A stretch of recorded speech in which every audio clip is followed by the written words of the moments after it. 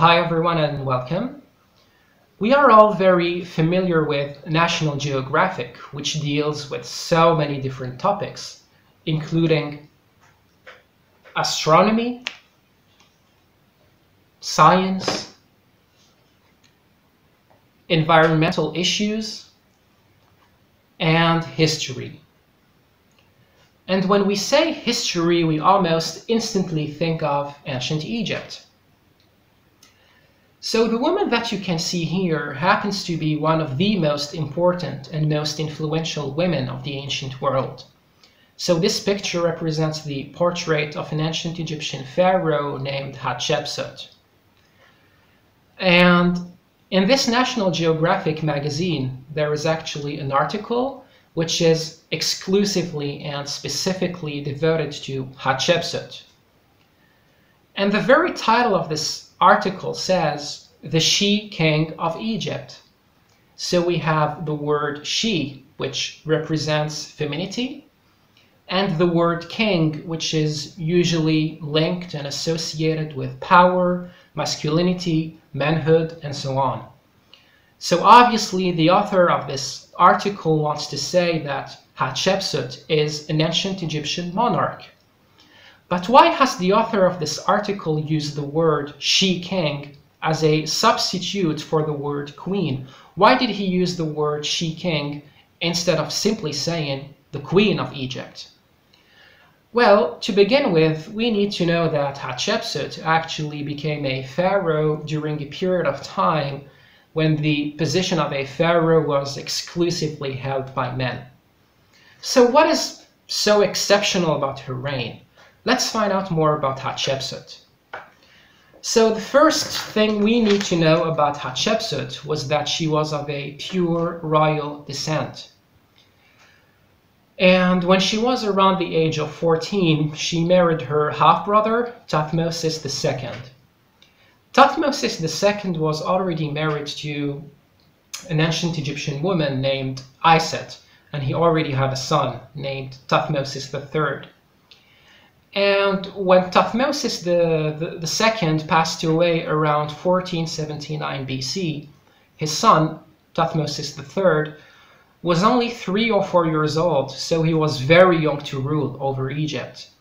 So his stepmother, Hatshepsut, systematically became his regent, his advisor, and then was eventually crowned as the official pharaoh of Egypt during that era. So what is so exceptional about the reign of Pharaoh Hatshepsut? Well, during the reign of Hatshepsut, Egypt had actually achieved an unprecedented economic prosperity. And Hatshepsut actually is exceptionally renowned for being a very prolific builder because she had tremendous building projects. And the first monument that she commissioned in Thebes, which is in modern-day Louxor, is her mortuary temple, or the funerary temple of Hatshepsut, which was designed by her brilliant architect, Senenmut. I think that we have a picture of, okay. So this is the mortuary temple of Hatshepsut, as you can see. And it is made up of 3 terraces. And within the temple, or outside the temple, you will find many statues which represent Pharaoh Hatshepsut, with the arms crossed on the chest. And within that temple, within the temple of Hatshepsut, you will find a pylon, a sanctuary, a chapel, and many other paintings and relief sculptures which emphasize her right to the throne and portray or depict her journey into the hereafter, where she is received by the gods of Egypt. So during the reign of Hatshepsut, Egypt achieved a very unprecedented economic prosperity, and she is known for having organized expeditions to the land of Punt. The land of Punt is an exotic land located on the Red Sea coast. It is located in modern day Sudan. I mean, the Sudanese land which has access to the Red Sea. And within the temple of Hatshepsut, you will find many paintings which depict the expeditions of the Egyptians to the land of Punt and their interactions with the Puntites, with the inhabitants of the land of Punt. So in this National Geographic magazine, we have a very interesting illustration of Pharaoh Hatshepsut, who is standing right next to her stepson, Thutmose III.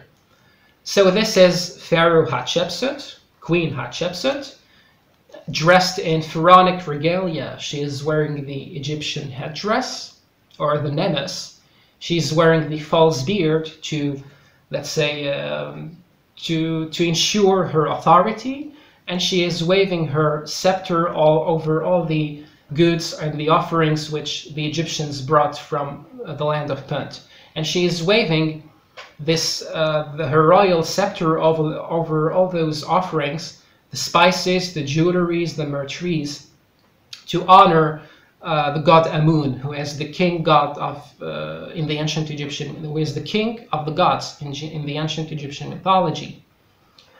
Okay, so Pharaoh Hatshepsut not only commissioned the construction of her mortuary temple in Thebes, she also commissioned the construction of 2 giant obelisks in Karnak Temple.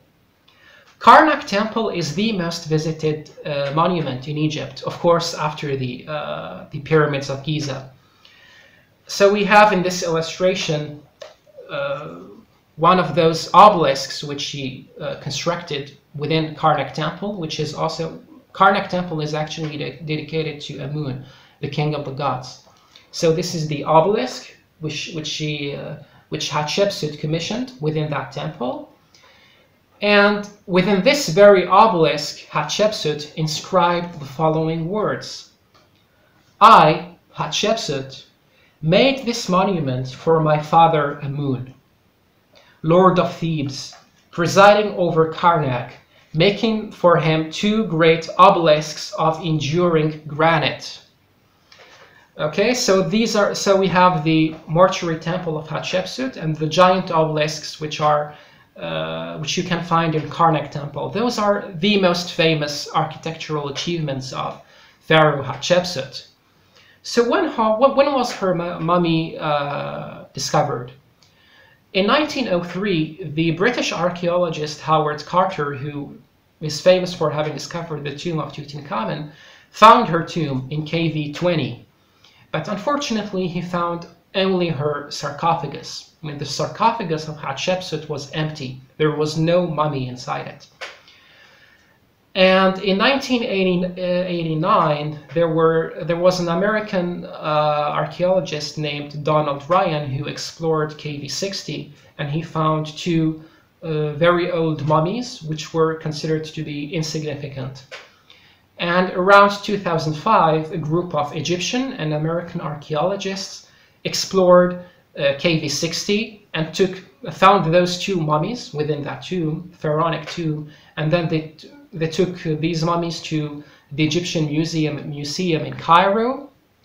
And after DNA tests and lots of investigation and the CT scans, etc., they managed to identify one of these mummies as being that of Pharaoh Hatshepsut.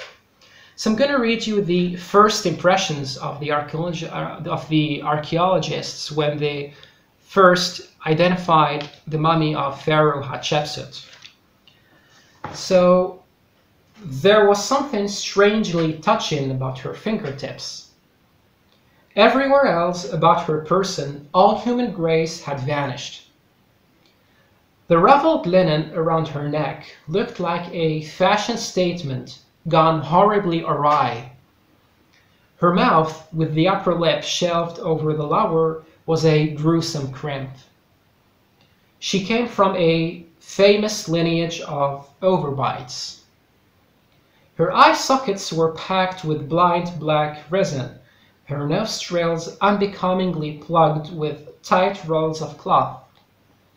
Her left ear had sunk into the flesh on the side of her skull, and her head was almost completely without hair. So these were the first impressions of the archaeologists when they identified her mummy. And this is the portrait of Pharaoh Hatshepsut. I think this brings us to the end of the video for today. I think it would be perfectly fair to say that Hatshepsut was actually among the very few women who, let's say, proved that you don't always have to be a man in order to successfully rule over a great empire or a great nation like ancient Egypt. So, okay, of course, if you have any questions or comments, don't hesitate to share them in the comment section. And thank you so much for your attention.